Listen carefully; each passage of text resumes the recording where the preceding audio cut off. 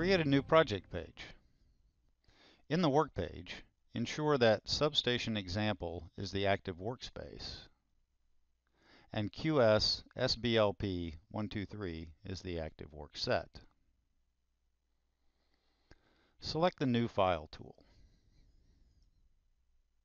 For the seed file, select Imperial Inch 2D.dgn.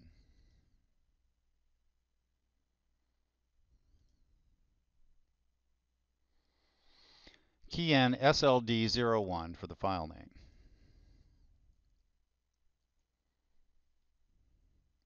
Click Save.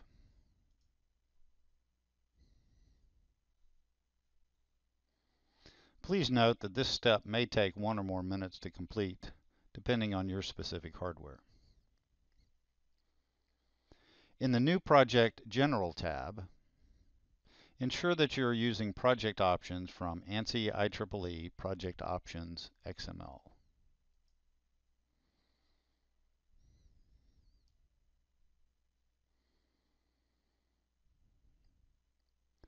Fill in the following fields as shown and then click OK.